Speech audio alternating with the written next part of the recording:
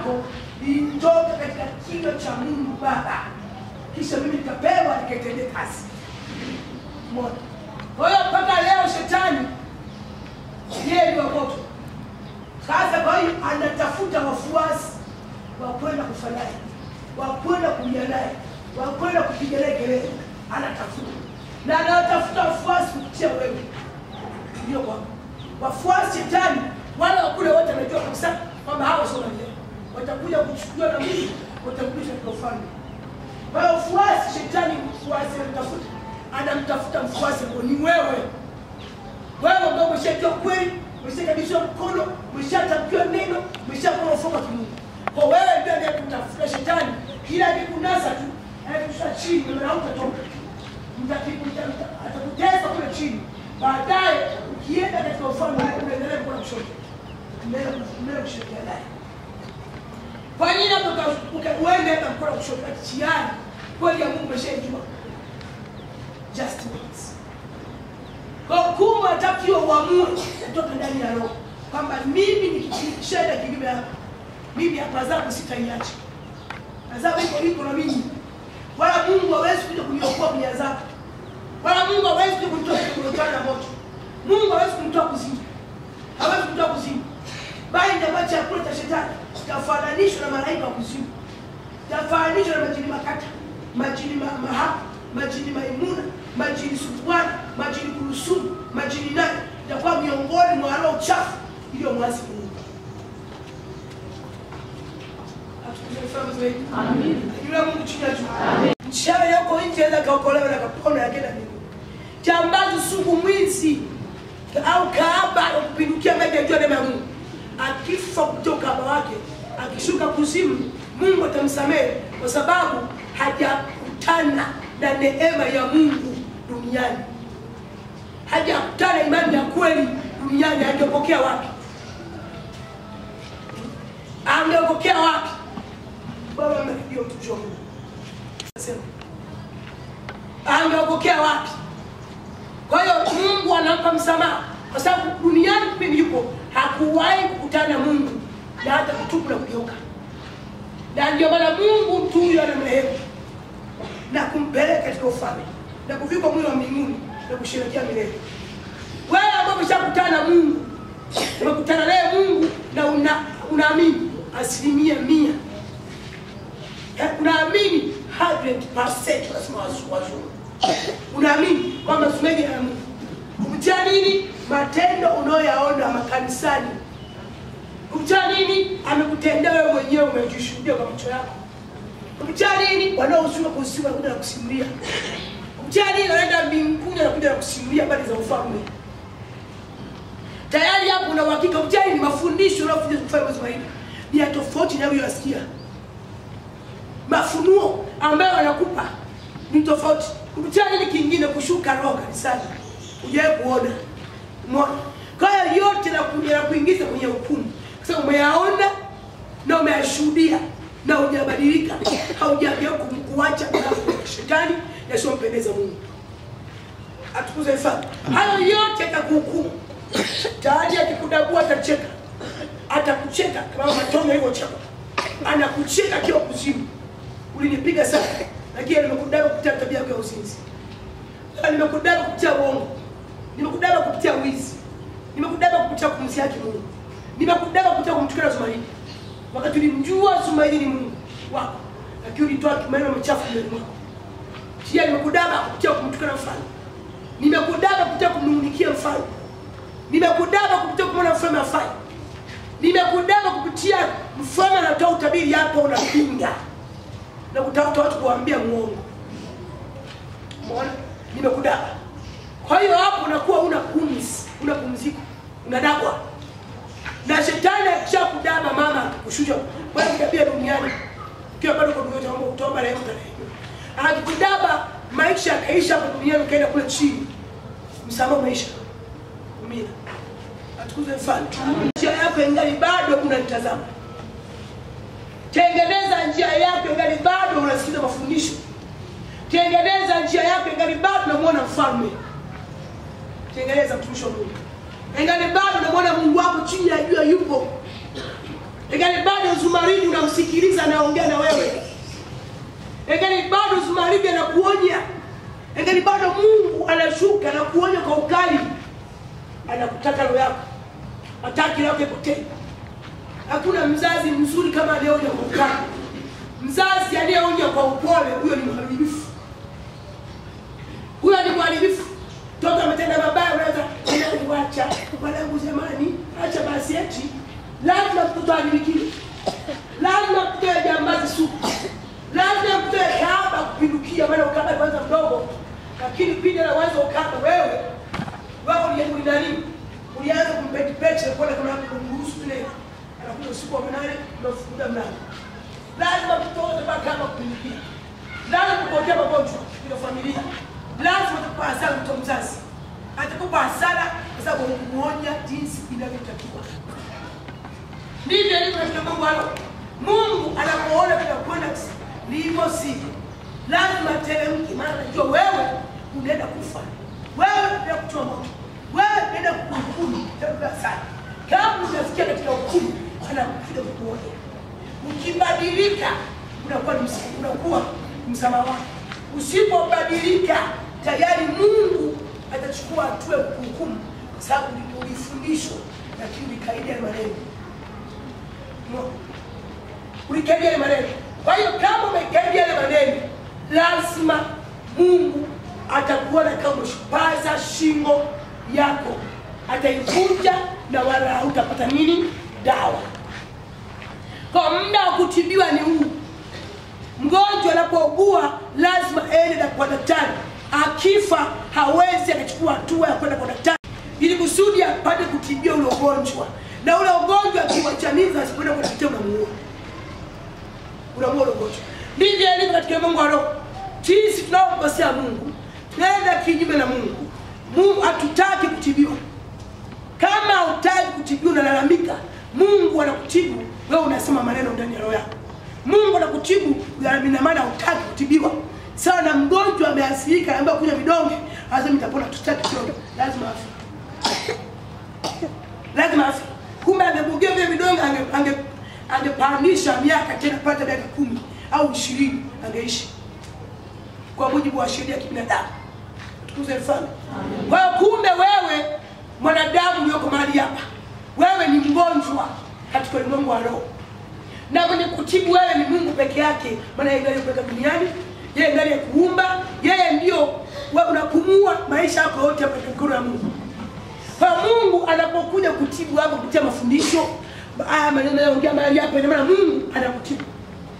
Kwa ukikataa kutibiwa sio na mtu anayekataa unaamna. Kwa ukikataa kutibiwa moja kwa moja umemkataa Mungu. Moja kwa moja umekataa huduma ya Mungu wakati wewe ni mgonjwa. Katika roho ni mgonjwa, umeikataa huduma ya Mungu. Na kama umeikataa huduma ya Mungu, moja kwa moja lazima wewe ufe. Maana huduma ya Mungu kuja kwako umepiga teke umeikataa. Kama fundisho yanakuja mbele yetu ni tiba, ila tibu roho zetu. Maana kama daktari atibu mwili, basi daktari akiwa mbele Mungu, tabibu anatibu roho yako.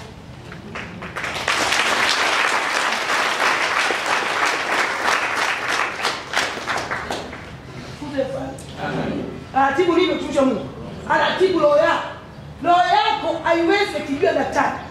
Roho yako haiwezi kutibiwa na rafiki yako. Roho yako haiwezi kutibiwa na baba mzazi. Roho yako haiwezi kutibiwa na mume wako. Roho yako haiwezi kutibiwa na mpenzi wako. Roho yako inatibiwa na Mungu pekee. Huyo ndio daktari, tabibu wa kweli juu ya roho. Sababu yeye ni roho na anatibu roho. Yeye sio mwili. Yeye ni roho. Kama yeye ni roho, atautibu roho yako kusudi muone Mungu. Atasema na roho yako mambo mazito. Atasema na roho yako, ataipa roho yako ufahamu wa juu. Kulingana na mapokeo yako wewe. Kwa roho yako itafundishwa, itaelekezwa, itaponywa kulingana na mapokeo yako. Mapokeo yako yanaweza kuwa mabovu, roho yako isipone. Mapokeo yako yakiwa mazuri mema, mbele za Mungu kuitambua kosa, utapokea vizuri. Kulingana na mapokeo yako jinsi ni mazuri, utatibika. Lakini kama mapokeo yako ni mabaya ya dharau, kiburi, kejeli nini, utapokea unachokipanda. Tukuze mfano zaidi. Kwa kumbe wewe ndio kwa mahali hapo unachotakiwa kufanya ni kushuka chini ya mkono wa Mungu aliyekuumba. Kwa sababu gani? Huna ujanja wowote wewe mwanadamu hapa duniani. Hauna ujanja kama kama Miss. Hata ungekuwa kama Bikira nani, hata ungekuwa na huna ujanja. Ujanja anao Mungu katika mikono yake. Mwanadamu hata kama ungekuwa na miliki mabilioni, bado mbele za Mungu una ujanja. Anakuona wewe, bora kesho nakuibia. Anakuona wewe, bora kesho nakuibia. Anakuona wewe, bora bado wiki moja nakubeba. Anakuona wewe, bora bado mwezi mmoja nakuchukua. Huo ujanja wa nini? Huo ujanja wa nini? Bora bado wiki moja nakuchukua wewe na kutoa duniani. Bora bado mwezi mmoja nakubeba na kutoa duniani. Haya, huo ujanja wa nini?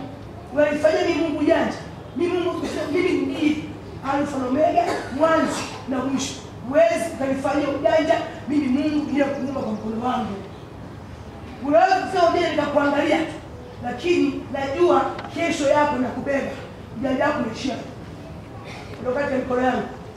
Najua bado wiki moja nikuchukue, ujanja unaishia pale. Baada kama ni miezi mitano, kama ni mwaka, ni mdogo sana, unaisha kama unaenda kama nini? Unachukuliwa, ujanja unaishia pale. Kwa kumbe sisi hatutakiwi tuwe wajanja mbele za Mungu. Bali chochote kile Mungu akisemacho, tushuke chini ya mkono wake, tusikilize matakwa yake, tufuate mwongozo wake, tufuate taratibu na sheria ambazo Mungu anatupatia ili tufike katika kusudi la Mungu Baba. Ili tufike katika kusudi la Mungu. Hatuna ujanja duniani.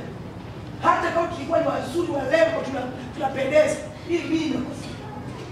Kwa ipo siku utawachia mwili mzuri tena roho yako. Kwa lazima tujitambue. Ishi ukijitambua, jielewe. Ukijielewa hautasumbuka. Usipojielewa utasumbuka sana. Lakini ukijielewa hautamfanyia neno Mungu. Hautamfanyia neno Mungu hata siku hii ukijielewa. Lakini kama hautajielewa utamfanyia neno Mungu.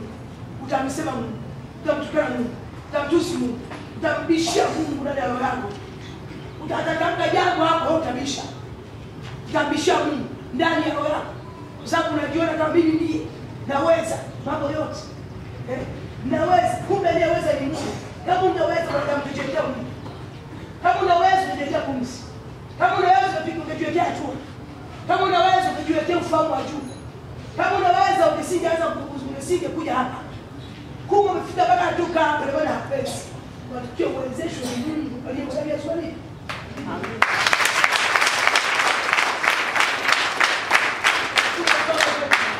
Kumbe tunatakiwa watumishi wa Mungu tujue jinsi gani ya kumwendea Mungu, jinsi gani ya kuwa wapole mbele za Mungu, jinsi gani ya kushuka chini ya mkono wa Mungu, jinsi gani ya kutetemeka mbele za Mungu, jinsi gani ya kujishusha mbele za Mungu.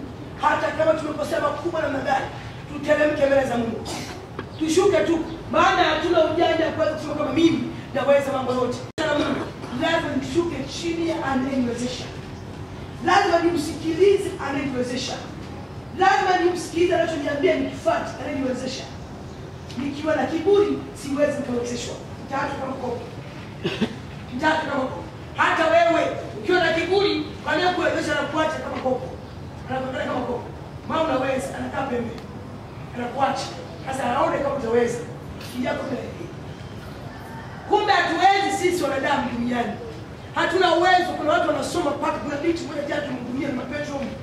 Amesema ni manager tu kwa chama gani hicho? Si ni nini hicho? Manager mkubwa anaajiri. Lakini leo na usomi wake na manager wake amekuwa taila zaidi kwa hiyo. Na usomi na degree. Lakini wewe huwezi kujua kama ukiambiwa degree huyu, huwezi kuelewa, huwezi kuamini. Huwezi kuamini. Degree zake zote chini kapigwa na mchawi. Umeona? Huwezi kuamini kama huyu alikuwa na ajira. Huwezi kuamini kama huyu anapanda ndege masaa yote. Huwezi kuamini kama alikuwa anaruka na ndege muda wote, anapanda rudi, anapanda rudi. Anaenda wapi? Anaenda Arusha, anaenda Dar es Salaam, anaenda wapi? Anaenda wapi huku? Kongo huku. Anaenda kutia kazi ile kwa ndani. Manager mwajiri ni mtu mkubwa. Lakini leo chizi, leo anakuta makopo, leo anakuja na kipaka.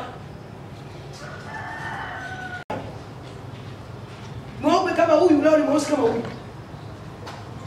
Hata wafanyakazi wenzako kimuona hawatamtambua, hawatamjua. Pigwa kichaa, pigwa kukota, pigwa kula maji, pigwa utaira, yani haeleweki. Kaokotwa juzi kupitia maombi ya hapa, mama yake alikuja kukuombea picha, tukamwombea na hapa nikamtabidia wiki iliyopita ukapata mwanao anapiga picha yake. Ukiangalia picha, ukimwangalia yeye, huwezi kuamini kama ndio ile picha yake.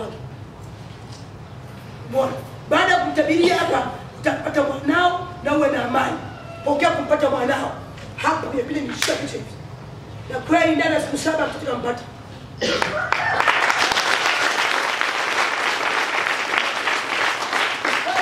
Bila Mungu sisi wanadamu hatuna ujanja wote. Hatuna ujanja. Hata kama ungeumbikaje kama binti ukimwona picha hivi, kaumbika. Sasa ukimuona acha uweze kuongea. Ndicho umeitoa, sio yule aliyekuwa maji kwenye picha. Tayari itambui, ubongo umeshafurugwa, tayari taila, tayari anakula mavi, tayari hivi na hivi. Tayari anavua nguo zote, anajifunga mashuka na kutembea mitaani. Tayari. Wakati mtu aliyekuwa na degree na ni manager wa chama kikubwa, kampuni kubwa, manager wa kampuni kubwa kabisa la mkopo na Arusha. Lakini leo kuisha yote. Ujanja wote umeisha. Uzuri wote umeisha. Kujilemba kumeisha. Kujifanya yeye mzuri na pesa kumeisha. Kupanda ndege hapa na hapa kumeisha. Kwa mwanadamu bila Mungu hauna ujanja wote. Bila Mungu huwezi kufanya lolote mwanadamu. Huwezi kujisikia mimi hivi, huwezi. Bila Mungu muda wote shetani anakufanya anapotaka na kubatiza. Sababu huna Mungu ndani yako akuzuia asikuroge. Huna Mungu ndani yako kuzuia kipara kisingie. Huna Mungu ndani yako kwa kufanya nguvu ya giza isikuingie. Huna. Kwa kinachotuma kinafika. Kinachotuma kinafika. Kinachotuma kinafika. Kwa kumbe sana sisi kinga yetu kubwa ni Mungu. Na kama kinga ni Mungu, tusijifanye wajanja kwa Mungu. Tusijifanye tunajua kwa Mungu. Tusijifanye sisi ndio sisi kwa Mungu. Bali tushuke chini ya mkono wa Mungu. Na Mungu huwezi kumuona amekaa ndani ya tumaliji.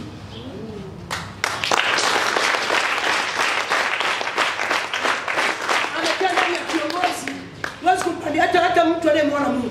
Anamuona Mungu kwa fursa ya tumaliji. Akimkataa tumaliji, Mungu hawezi kumuona tena.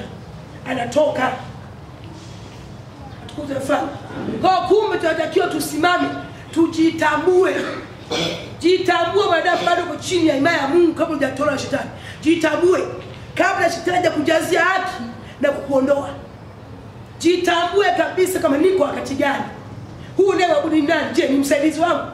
Je, ni mtu ni Mungu atakayenisaidia? Au ni nani? Tunatakiwa tujitambue ili kusudi tupate msaada mkubwa kwa Mungu kupitia kujitambua kwetu. Usipojitambua, Mungu atatupatia mgongo hivi. Hivi. Angalia Mungu. Akipa mgongo. Akicheka mgongo, utaona laana zitakazokupata. Utaona mambo yatakayokufa. Utaona mipango itakayokufa. Utaona kilio. Utashushua moto kwa duniani. Utakupunguza. Kumbe tunatakiwa tujue kabisa kwamba mkombozi wetu ni nani? Ni Mungu. Ndani ya nani? Ya Zumaridi. Huyo ndio mkombozi wetu, tufuate mafundisho anayotuelekeza. Usipofuata haya yatakuhukumu. Haya yatakupiga jela. Haya yatakufikisha kule chini. Usipoyafuata. Kumbe tunatakiwa tufuate maelekezo ambayo Mungu Baba ndani ya chombo chake anayotuelekeza. Mtoto usipomlea vizuri, lazima atakuharibikia. Nirudia tena. Lazima atakuwa mwizi, chokola, jambazi, kaiba. Atakuwa chokola mle sokoni. Usipomlea katika maadili mazuri. Ukimlea katika maadili mazuri ya kimungu, atakusikiliza, atakutii, atasikia sauti yako. Baba anasema, atajua kama baba ukimruma ndani, atashuka. Amesikia sauti ya baba, ameunguruma ndani. Lakini sisi sasa watumishi wa Mungu, na sisi tunatakiwa tufuate. Mungu akiunguruma au akisema kitu kwetu, lazima tufuate. Kwamba Mungu sisi hatuna ujanja. Ujanja wetu haupo duniani. Tuna ujanja kwa sababu tuna Mungu wa kweli. Hasa ujanja tulionao tumeupata kwa sababu ya Mungu akwe. Tumfuate yale anayotuelekeza. Tufuate maneno yake. Tufuate kauli zake. Tufuate matakwa yake anayoyataka. Tuyafuate, tufuate maelekezo, tufuate matakwa, tufuate sheria, tufuate kila anachokisema, tukifuate ili kusudi tuende katika njia salama, salimini katika maisha yetu. Amina. Maisha yako ya mtumishi wa Mungu ni machache sana. Na Mungu anapokutazama anaona anakucheka. Maana anajua kwamba huyu ananitenda mimi Mungu leo haya. Kesho nikimuita atakuja kujibu nini kwangu mimi Mungu? Leo anafanya haya ananitenda mimi Mungu. Kesho namuita au kesho kutwa namuita au baada ya miaka 5 namuita na mtoa duniani mpeka katika ufalme. Kwa kushoto. Kumbe hata kio jitambue. Jitambue ngali bado unaniangalia. Jitambue ngali bado una uwezo wa kupumua. Jitambue ngali bado una uwezo kutembea. Jitambue ngali una uwezo wa kuweza kutubu dhambi zako. Jitambue. Unafikia hatua uwezo kutubu dhambi. Unafikia hatua uwezo kutambua. Unafikia hatua uwezo. Unafikia hatua uwezo kuongea. Unafikia hatua uwezo kusema chochote. Umeona? Kumbe hebu ongea. Tukuze sana. Sasa hivi unaongea unasema. Sasa hebu jitambue. Geuka mtumishi wa Mungu. Jitambue wanadamu tunaishi hapa duniani kwa muda mfupi sana kama miaka 100. Na kwa sasa hivi tunakula mavyakula yenye dawa tufikishi 100. Maisha yetu ni mafupi sana kwa duniani. Maisha yetu ya milele yapo katika ufalme wa Mungu. Na tusipojitambua sasa tunaongea, unaweza kuongea, unaweza kwenye kitabu ufalme, unaweza kusema kile hiki. Usipoweza kujitambua ngali bado sasa hivi uko hai. Uweze kujitambua kaburini. Uweze kujitambua ukiwa kwa mlangoni kwa Ibrahimu. Uweze kujitambua ukiwa tayari umehukumiwa. Ukishatoka kwa mwili tunafika kule au kuchini. Basi neema yako imeisha. Neema yako imeisha. Msamaha wako umeisha. Kuomba kwa neema kumeisha. Kumeisha. Kuomba msamaha, kuomba toba, kuomba neema ya usikizo la Mungu kumeisha. Unaanza kubaki kuangalia wale ambao sasa baada kwa duniani hao neema yao ni kubwa kuomba rehema mbele za Mungu. Kwa hivyo basi tujielewe kwamba mimi ni nani niliokolewa. Tena nimeokolewa kwa Mungu wa kweli. Na Mungu huyu wa kweli amenipatia huduma. Kaweka karama ndani yangu mimi. Sikuwa na karama, nilikuwa chokora. Nilikuwa mcheza muziki ovyo mashuleni huko. Nilikuwa mpenda wanawake sana mashule makweli. Nilikuwa mpendaji wa wanawake. Nilikuwa chokora mashuleni.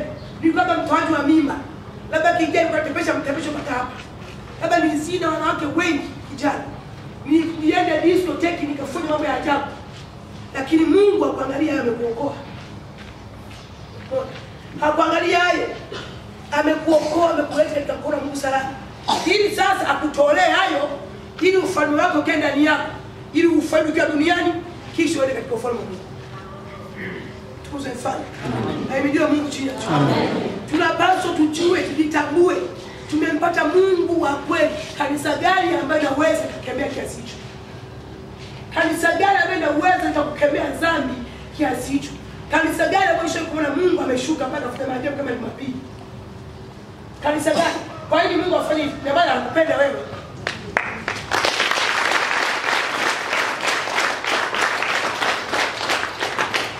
Kwa nini Mungu afanye hivyo kwako wewe? Ina maana anakutaka. Ina maana kama anakutaka angekuacha tu kimya ukakutana na adhabu. Angekuacha tu kimya ukakutana na adhabu. Lakini kwa nini Mungu alifanya maajabu sana Jumapili hapo msikuwepo? Lakini hivyo rudi akili yote irudi. Kila kitu kifanyika hapo kile nilikuta kwenye mwili. Kila kitu nilikuta. Kwa hiyo Mungu afanye mambo makubwa kama haya. Ina maana anakutaka wewe. Kama angekuwa hakutaki wewe angekuacha uende kwa shetani.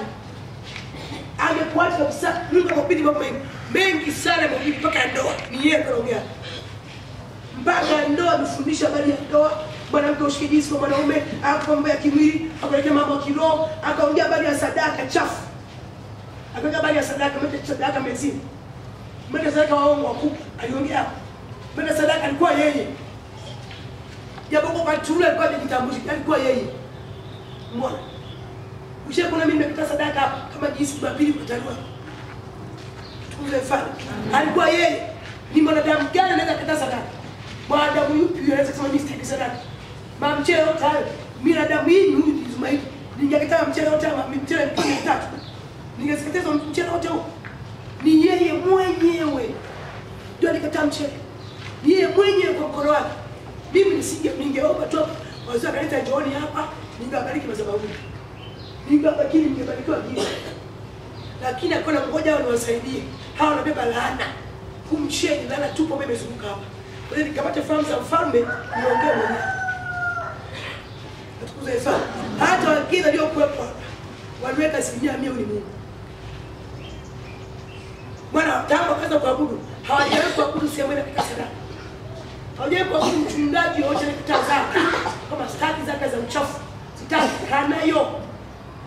Kana vipi iko kwa watu.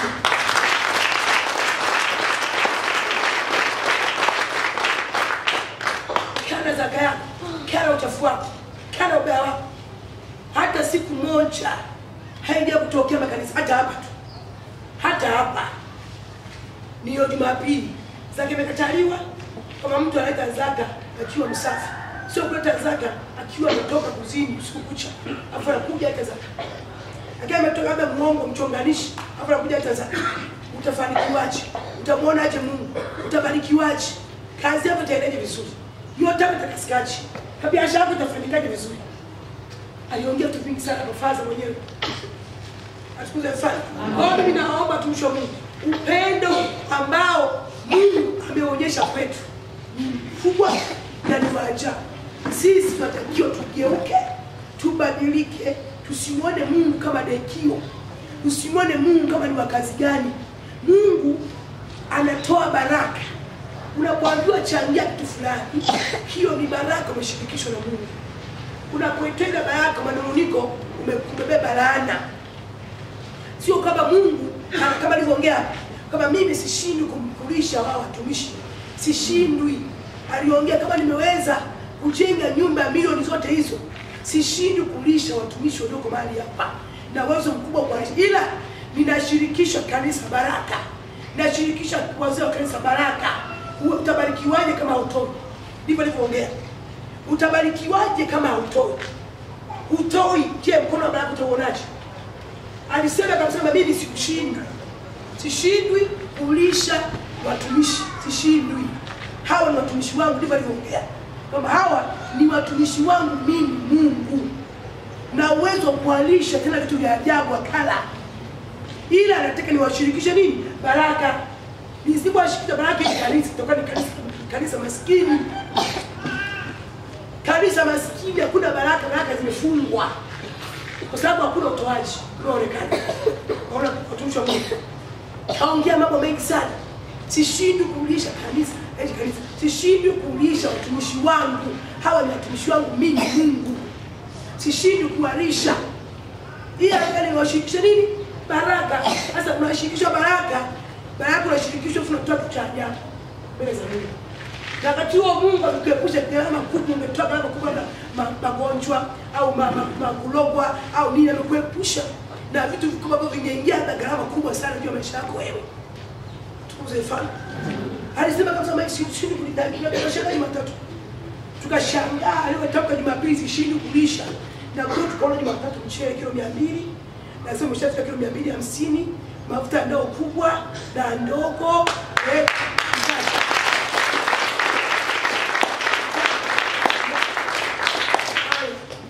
gunia la mahindi kwa sababu alifuata bado. Tayari ile imeshaingia. Gunia la mahindi hapa. Hebu ona sasa. Ameongea Jumapili. Jumatatu mapromoka. Hebu ona tujifunze kutumisha Mungu.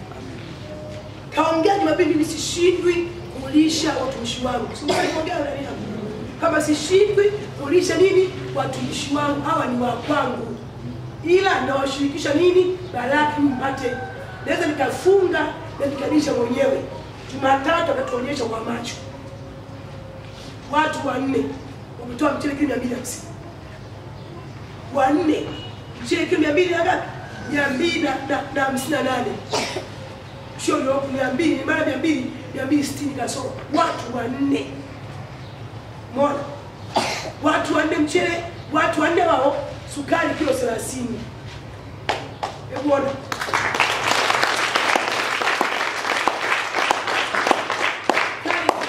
Leo ndio kilo 10. 35. Sukari kilo 35. Zimo huko. Ndoo za mafuta 2. Hebu ona hayo maajabu ya Mungu ambaye aongea matatu. Na alikuwa aziishie kwa mjeka kama sio Zumaridi. Aliyekuwa anaongea ni yeye aliyekuumba wewe. Sio Zumaridi bali amezilisha ni matatu. Umeona? Mahindi kunia moja. Mchele kilo 250, 258. Mchele ulioko. Ndoo 2 za mafuta. Pedi za mabinti, pedi, box sio zimekuja. Nguo za ndani zimekuja dazani yote, za dazani. Sasa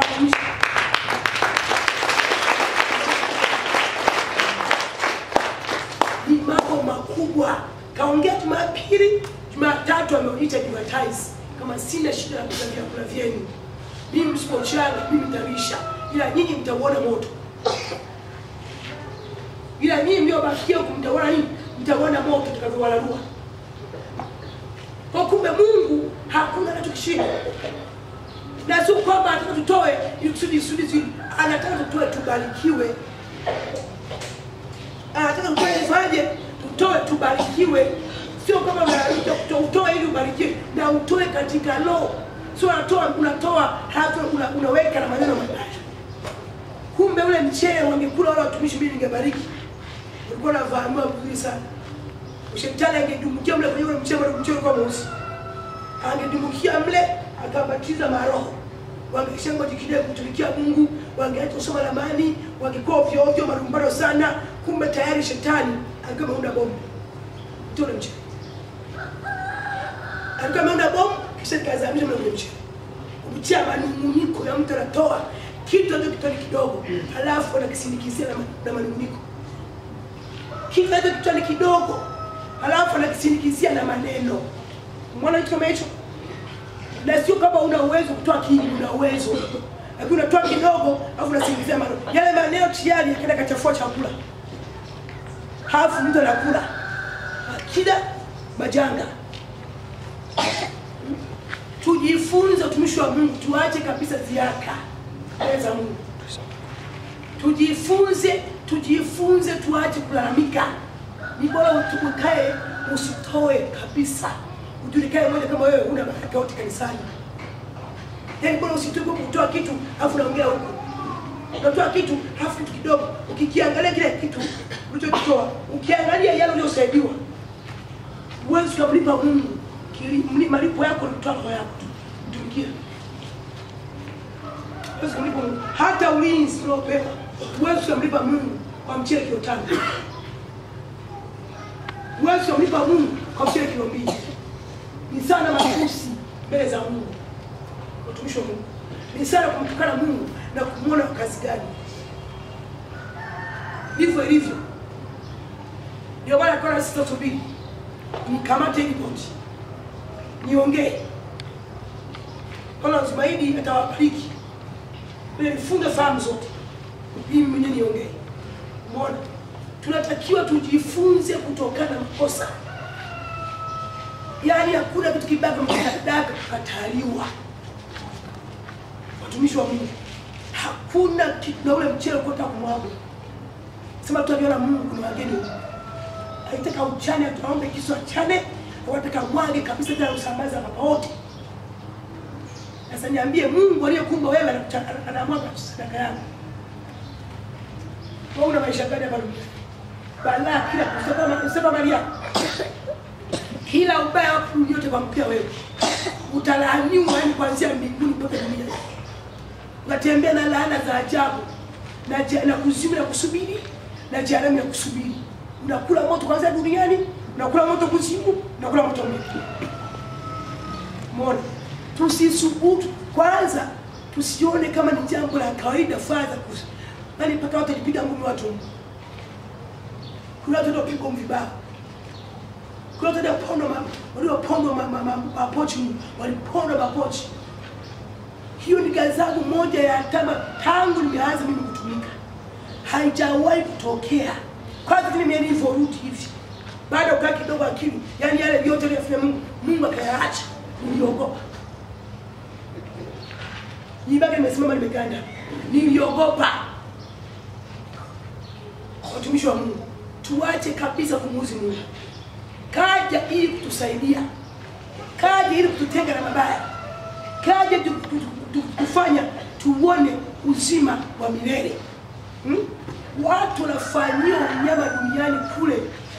Wanafanyia unyama wa ajabu sababu hawana ulinzi. Hawana ulinzi wa Mungu. Wanafanyia unyama wa hali ya juu na shetani ndani ya wanadamu. Mama kaza wale simu yako kijana jirani yako kapigwa mama, hana kosa lolote. Hana kosa siku ya Pasaka. Hana kosa lolote lile.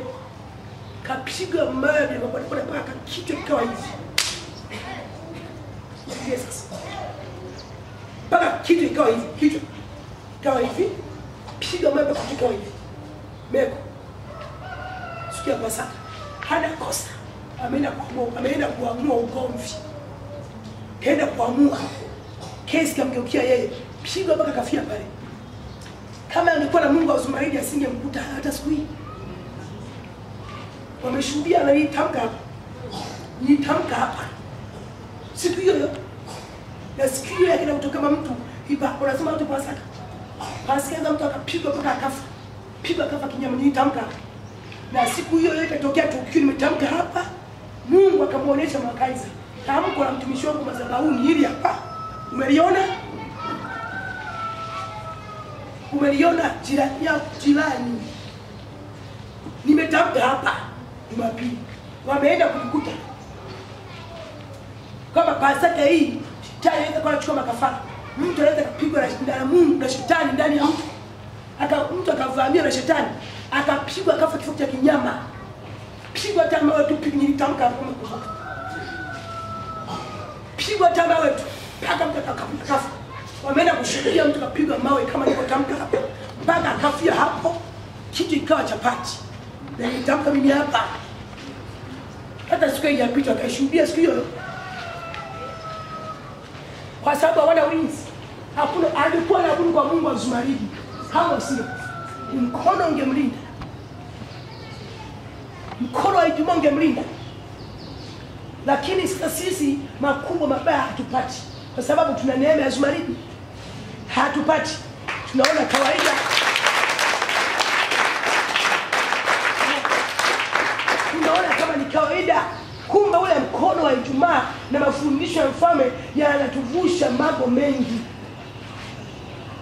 Mambo mengi sana, ulinzi wa kutosha. Tunakuja kwa salama, kuna cha ajali. Watu wanakufa na ajali huko. Sisi wazima afya njema. Tunalinda na mkono wa baraka. Mtumishi aliyebarikiwa anakupa baraka, unaamka salama.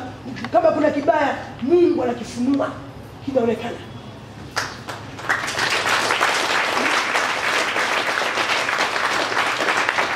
Kama kuna kibaya chochote, Mungu anakionyesha, kinavunjwa. Kuna mauti mbele yako, kuna kupigwa, kuna hiki, kuna hiki. Hebu unakisoma hicho. Kwa hiyo lazima tumtii Mungu atupae ulinzi, atupae uzima, atutetee maisha yetu hapa duniani, alitutenga na majanga mabaya. Na eti Mungu akituachaniza tungepata na majanga makubwa msisi ya Mungu. Tungepata majanga makubwa Mungu. Mungu alitufanyia mambo makubwa kama hayo. Majanga unayashuhudia kwa jirani. Kwenda sikia kwako. Una Mungu. Matukio makubwa unayashuhudia kwa jirani. Unashuhudia barabara unatembea unapita gari imeanguka. Unaiangalia. Wewe unafikia mzigo. Kwa nini usipita gari? Kwa nini usipita gari? Mambo makubwa ambayo Mungu anatuepusha. Hivi tunajua kama ni sisi. Sio sisi wanadamu. Sio sisi wanadamu, ni Mungu anayetulinda usiku na mchana. Tunalindwa, tunatetewa, tunaatamiwa, tunavushwa na Mungu. Tusimkofishe Mungu anayetuvusha, akitutapika tutatinda kuzaliwa. Tena kwa usingeokolewa. Akitutapika Mungu, sasa na watema si wamtaji tutajuta kuwepo duniani. Tutajuta kuzaa naye ndio mama kwa nini mzaa. Tutajuta kuzaliwa maana tumetema na Mungu. Hakuna msana duniani. Aliyetema ndiye aliyetuweka duniani. Aliyetema ndiye aliyetoa mbingu akatuweka duniani. Ndiye aliyetema. Na kama ametutema tutakimbilia wapi tupate msaada? Maana shetani na yeye Mungu na Mungu. Na aliyetema sisi ni Mungu aliyetutoa mbinguni akatuweka duniani. Ndiye aliyetema sisi. Mwana, je, tutapata msaada unakuwa haupo? Unabaki kutangatanga, unabaki kulia, unabaki kufeli. Watu na magonjwa ya ajabu. Mtu anakuja kwa magonjwa ya hivi. Hakuna mhurumia. Ukikuja na ugonjwa utangana mpatuna bibi yake. Kabadilisha na jirani yake. Kapewa na shangazi yake. Kapewa na rafiki yake. Kwa hiyo wewe usipate magonjwa ya ajabu. Kwa hiyo wewe usipate ajali. Kwa hiyo wewe usipate ajali. Kwa hiyo usipate magonjwa ya ajabu. Kwa hiyo usipate maana tu mabaya kukuta kwa kutoka kwa wazazi. Kuna watoto kile mgando unakuta wanalala mifupa. Magonjwa mabaya utaenda kwa mgonjwa hapa mgonjwa kipo mara hapa hivi, mara hapa hivi. Na ni mtoto mgonjwa ukimwangalia utamani mtabiki. Hatoa usawa. Lakini angalia watoto wewe ulionao. Waangalie hapo sio ujanja wako. Sio akili yako, sio ufahamu wako. Yuko Mungu anayeishi na mtoto wako. Kwa kumkofisha kutoa mkono. Yatakukuta pesa tukotoa zaidi ya 1000 mchongo wetu. Pesa tukokuja kumwagika ni zaidi ya nauli ya kuja hapa nasema kila mpaka mwezi mzima. Ni zaidi ya kikupata kaanza pale Uganda. Mwezi mmoja na 6. Hebu milioni. Mwezi huu tukianza pale. Pesa nyingi. Haiwezi sekretari kuna huduma. Kuna huduma. Wale private pesa ya ajabu. Haya Mungu unampa kiasi hicho sana kuzao. Kwa sababu Mungu amekupa uzima. Anakupa ulinzi. Anakupa tunalala salama na mtoto. Unampa salama familia. Familia wazima. Hakuna mwanadamu ajipae uzima hapa chini ya jua. Kwa hiyo kila nikiwa madhabahu huwa namshukuru sana Mungu. Hata nikiwa watu wangu wazima hivi wana afya huwa namshukuru sana Mungu. Wale watoto wanatoa ngapi na watoto? Wanapo watoto wengi sana. Mtoto kimwangalia hivi. Baba anasema Mungu, mwanangu bibi ndio wazima. Mungu mimi watoto wanaletwa na magonjwa ya ajabu. Na analeta mbele yako uhudumie. Pale mapita na tuna mfalme ameletwa kwa kusudi. Umeletwa huko nikushike. Nikiangalia watoto wangu wote 6 wazima. Petro. Nikiangalia wote kuanzia Abigaili, Ana, na Jakobo, na wote 6 wote wazima. Nikiangalia nao hudumia huko ndani. Nikija nikiangalia wafalme kutukuza Mungu.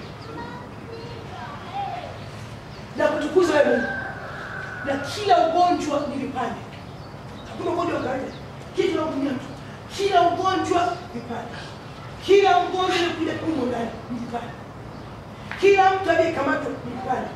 Kila anaenda kuja nilipanda. Maadui anawachua. Ndio maana wewe unaishi kuna maadui. Ndio maana unaishi wingi. Ndio maana unaishi kuna maadui. Wewe unaishi kuna maadui.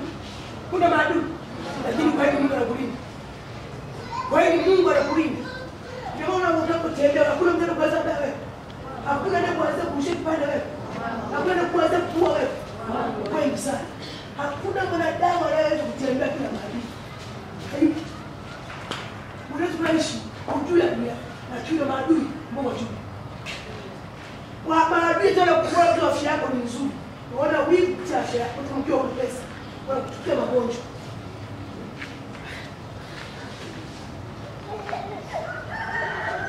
Atukuje mfano. Wanakutupia nini? Wanakutupia magonjwa. Wanakurushia kabisa. Hata kama tumbeleleka, tupendeze. Tunakuwa na amani. Majina toka 5 ishi na anawajua. Maadui 19, maadui 8, maadui 6, maadui 5, maadui ngapi? Hakuna mwanadamu asiyekuwa na adui hapa duniani. Haipo hata mimi na maadui. Haipo. Kwa wewe maadui zako mbona hawezi? Wewe maadui zako mbona hawezi? Mbona kama ni pasi kufika? Mbona kama ni ajenda kupati?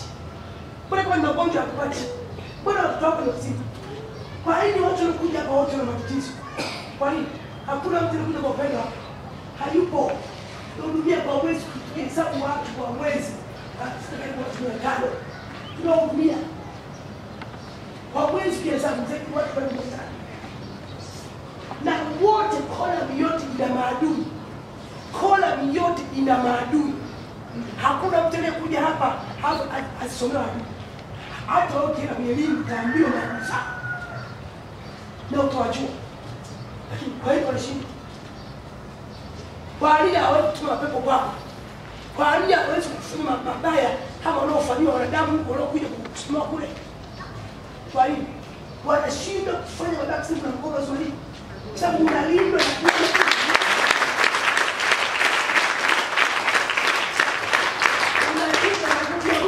Mungu anakulinda anytime. Muda wote yuko pamoja na wewe kutoa mafundisho, kutoa mkono wa Ijumaa. Kutoa mafundisho, kutoa mkono wa Ijumaa. Hebu sasa acha kuja, acha kwenye mkono, acha kwenye mafundisho, alafu tukane. Muone. Muone sisi tunajua kama kumbe na maadui. Sasa huwezi kujua. Kwa Mungu anatufanyia mambo kama haya, watu wanakuja wanalia na magonjwa ya ajabu, wamebatizwa magonjwa ya ajabu. Wanakuja wanalia, wanatajwa maadui, adui ambaye hakumfikiria wala hakumzania katika maisha yake kama kwa. Na unamjua fulani ndio unamjua. Ni mtumishi wenzio, ni adui yako. Ndio kumbuka siku fulani ndio vile vile ndio nakumbuka. Hiyo siku kuna kitu alikuwa anakifanya hivi na hivi. Hakuna mwanadamu anayeishi hivi ukiana adui. No, hayo. Iwe ni mtaani kwako, iwe ni kazini kwako, wiki baada ya maadui. Iwe ni mtaani unapoishi kuna maadui. Iwe ni kama ni kazi ya serikali, maadui. Iwe ni kama ni kibarua chako unachokifanya wewe kile kuingiza kipato, una maadui. Una maadui. Na maadui ni washikadau, maana wamjibu. Ni washikadau. Kwa kumbe sisi tumekirimiwa neema kubwa na Mungu. Hii neema ambayo tumekirimiwa tusifanye kama deti tena, tusirudie. Tusije kurudia Mungu kumpandishia gazabu kama tutaisha. Naambia mtaisha, mtumishi wa Mungu. Tusisubutu tena hadi kurudia kosa. Hiyo tokea Jumapili. Ni kubwa sana. Mungu atutumaliza, tutaisha. Tutaisha watumishi wa Mungu. Kwa maana Mungu gazabu inakuja kwa sababu gani? Akituangalia ulinzi aliyotuwekea mkubwa. Akiangalia mafundisho anayotupa ni makubwa. Akiangalia kalama anazotuwekea ni kubwa. Akiangalia tu mambo mengi ambayo akiangalia makubwa sana. Akiangalia hata uzima aliyokupa ni mkubwa. Akiangalia unabii aliyokupatia utabiri ni mkubwa. Yote akiangalia lazima gazabu ipate. Lazima gazabu ije juu. Wewe ulikuwa na mauti mbele yako, nilivunja. Wewe ulikuwa na mauti kwa mtoto wako, nimevunja. Wewe ulikuja kitu, nimekuwa na uelewa wangu. Ulikuja kama una nabii, leo unabii. Umekuja una macho kwa una macho. Umekuja hapa ujumbe kama kuna watu wanasema na Mungu. Leo unasikia ujumbe Mungu anasema. Mbona? Kwa gazabu ni kubwa sana. Tuache tusisubutu kurudia. Mimi nawaambia hatuna pa kuweza kukimbilia. Hatuna pa kwenda kuomba msaada. Msaada wetu wote uko kwa Mungu peke yake.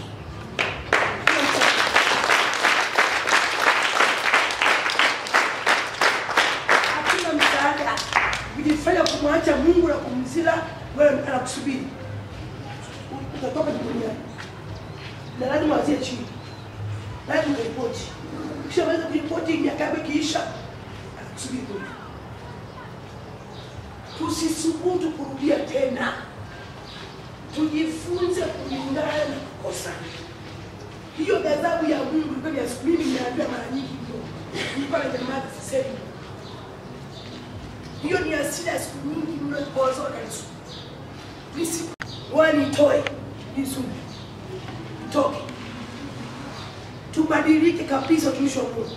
Tukimchezea huyu Mungu tuliyempata. Hakika hapa duniani hatuna msaada mwingine. Tutaishi kama mbwa ambaye hana makao. Tutaishi maisha mabaya. Mungu akiamua kuharibia kazi, kama shetani anaweza kuharibia mwanadamu kazi, Mungu ni zaidi. Akiamua kuharibia kibarua na kuharibia Mungu. Akiamua kuharibia watoto, Mungu huyu anakuharibia watoto. Roho za kusukuri. Akiamua kukufanya chochote kile anakufanya ili kusudi tu uteseke ili ukumbuke ghadhabu yake. Anakufanyia kabisa. Mambo yote ambayo shetani anafanyia watu, hana na yanaanzia wapi? Yanaanzia mbinguni. Bali shetani anatoa. Katoka Mungu. Shetani anapofunga watu, ananini watu, ametoka kwa Mungu. Shetani hana chochote hapa duniani. Alibeba photocopy. Alichukua photocopy ya Mungu akaiga. Kwa vitu vyote shetani ameiga kwa Mungu Baba. Hata hesabu kitenda kuwafunga watu na wafanya hivi ametoa kwa Mungu. Kwa ya Mungu kile kitua kwako ni original. Cha mtoto ya shetani. Yaani shetani kama jinsi kukufunga, akija Mungu akaroki kwako ni original ile. Sio photocopy. Ya shetani photocopy inaweza kufunguliwa.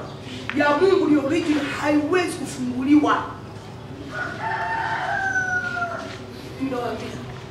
Haiwezi kufunguliwa. Anakupiga kitu cha ajabu. Kwanza anakuja kwenye wako anaharibu Mungu. Anaharibu. Anakuja hata watu ambao watakusaidia, anaharibu kule. Anaenda kama na kibarua, anaenda anaharibu na shaka tukuta na barua. Anaenda kwenye kazi na kuharibia. Unabaki Japani. Hapo na kuangalia. Nani mjanja kama mimi na wewe? Nani mjanja kati yako wewe na mimi? Nani mjanja sasa? Tuone nani mjanja. Kwa unakosa vyote. Unaonekana mbaya. Kwa watu wote wa ndugu jamaa marafiki. Wote Mungu anaweka roho chafu. Anapanda roho ya kuchukia wewe. Ya kuona wewe ni mzima. Unakosa paka ndani. Unakosa paka neti. Unakosa paka chochote kimekosa. Mungu alikufanya hivyo. Yona alifanywa na Mungu. Yona baada ya kuitwa kutumika alikataa. Yona sio kwamba alimezwa ni samaki ya tumbo la nyangumi. Hakuna sio samaki ile. Yona alipewa msukosuko katika maisha yake. Mungu alifunga pote. Sio kama alijua tumbo la samaki akitemwa hamna. Alipata laana ya adabu. Alifungwa kona zote, mafanikio yaliyokiwa. Ndipo akakumbuka nimekosea. Nimetuma kumtumikia Mungu nikakaidi. Mungu akampa choto. Mungu akafunga kona zote, njia zote. Yona akabakia hivi, hana chochote, hana pa kukimbilia, hana rafiki. Akatemwa na mtu, toka. Utaki. Hiyo ni laana ambayo Mungu alimpa nani? Yona alipewa laana na Mungu, akakumbuka. Bahati nzuri kwa ajabu, akarudi kwa Mungu akakiri. Baba nisamehe. Naomba mtume. Nimekosa sana. Mungu ndipo akamrudia Yona. Ndipo aenda kurudia utukufu wa Mungu, ndipo aenda kwanza kufanya kazi. Ila Yona alipata choto akiwa duniani. Yona. Kwa sasa sisi ya Agano la Saba ni zaidi ya Yona. Hata Daudi, mfalme Daudi alikosea. Mfalme Daudi alipewa choto la juu.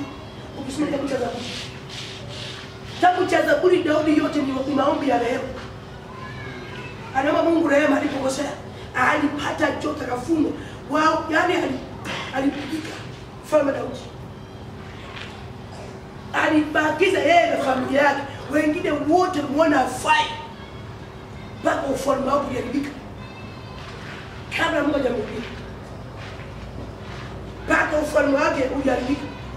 Ndipo akaanza kuomba toba. Akaanza kulia, anaomba Mungu nisamehe. Baba nirudie. Alikwisha alifungwa kona zote, block. Alitembea na moto duniani. Ndipo Mungu akamrudia akamsamehe. hata Kaini alikuwa joto la jiwe, aliambiwa ninakunyima makao hapa duniani. Hautakuwa na makao hapa duniani. Kile kitakapokwenda utafukuzwa. Kaini aliambiwa na Mungu, imeandikwa kile nakulaani na sadaka zako sisipokei. Zilikataliwa sadaka za Kaini. Mungu sadaka, Kaini alipeleka sadaka chafu mbele za Mungu. Mungu alikataa sadaka ya Kaini. Tena akamwambia ninakulaani, ninakufukuza, kila utakapokwenda utakataliwa. Alibatizwa laana, akapewa laana. Kwa hata sisi tuna Mungu huyo aliyemtumia Adamu. Ndio tunaye hapa sisi. Kwa sisi sasa hivi ghadhabu ya Mungu iliyopo sasa ni kubwa zaidi ya kipindi cha Kaini. Kipindi cha Kaini kipindi cha kidogo sana. Hili agano huwezi kulinganisha na agano la Kaini na Adamu. Hili agano huwezi kulinganisha na agano la Ibrahimu. Hili agano la mwisho na lina mapigo makubwa. Ndio maana Mungu kwa sasa ana uvumilivu. Akija kumhukumu mtu, anahukumu kisawasawa. Bwana anahukumu kisawasawa. Baba ana uvumilivu kama mwanzo alikuwa anakufa kama kuku. Alikuwa anahukumu kana kufa tu anakufa. Ukisoma Biblia. Lakini sasa hivi anakuwa anavumilia. Ghadhabu ikipanda sana ikajaa, ndio kama juzi sasa. Ndio kama juzi sasa alikuwa anatembea kama roboti. Ndio kama juzi. Na hapo atoa sabani. Sasa nikija nikarudia tena kosa, atatema. Atatema. Hata unakuja kanisani utakuja kumeshatemwa. Haupo kinyoroza.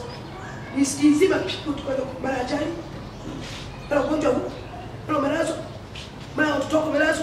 Mara hivi kuna hapo utakopa na pesa ya kuhudumia. Mpaka mshahara utaumaliza kama ni mshahara, kama ni biashara yako utaimaliza fiu. Unaanza kuona moto. Yaani mimi naomba tumshwe Mungu. Tuheshimu kitu Mungu. Tusisubutu kuzalau. Akisema anataka aendeleze. Akisema anataka habembelezi, ila anataka Bwana. Kwa hiyo nakuomba mtumishi wa Mungu, simama kabisa, simama kiume, tenda mema, mtumikie Mungu katika roho. Kuna sadaka itoe katika roho. Usidununike, usifika kwanza Mungu akamtamkia mabaya. Hapo nitamka Jumapili, nitamka na mama Kaiza ameenda kuzilisha ile tamko kutoka. Usije ukatamkiwa mabaya. Na hiki kinywa hiki kimeshabarikiwa. Kimeshakubalika mbele za Mungu. Tusimame kiume, tuache matendo yasiyompendeza Mungu. Tuache yaani habari ya sadaka no kunung'unika. Kuna ni bora Mungu anakujua hauna. Anakujua wewe. Na ukipata rejesho hapo. Na kama hauna usijibu wenzio vibaya. Usiwajibu wenzio vibaya. Bora usitamke kitu kibaya. Ukatoa manuniko huo usimo ulionao katika mkono ya Mungu. Hiyo hatua unayopiga ipo katika mikono ya Mungu. Hiyo pumzi unapumua ipo katika mikono ya Mungu. Huo usingizi unaolala katika mikono ya Mungu. Hiyo akili ulionayo imejaa vitu ipo katika mikono ya Mungu. Kila kitu kipo katika mikono ya nani? Ya Mungu. Wewe mwanadamu kama kasha. Ni kama kasha. Mungu anasema kisema jamaa utoe akili ndio kwa tayari. Hata sasa hivi Mungu atoe akili. Ajaribu chochote akili. Alafu kuache, unakuwa tena, unabaki au utapata akili ya kuingia utembea. Hautapata akili ya kuingia chakula mdomoni. Hautapata akili ya kusema nilale hapa. Hautapata akili ya kusema kama nifanye nini. Hautapata akili. Mungu atakuchukua akili zako kwa wako umefanya. Utabaki hapo kutembea kama kiti.